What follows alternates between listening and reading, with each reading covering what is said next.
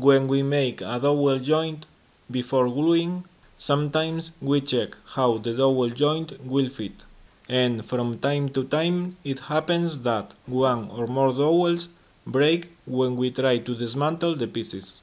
If the broken piece of dowel is inside the hole in the workpiece, and we cannot grab it to take it out of the hole, we can drive the tip of a thin screw more or less in the middle of the dowel.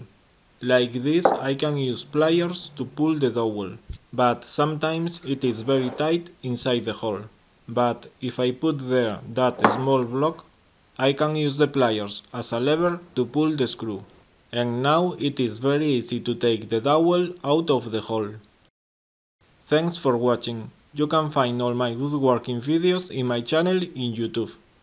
And if you like my videos, thanks for subscribing to my channel.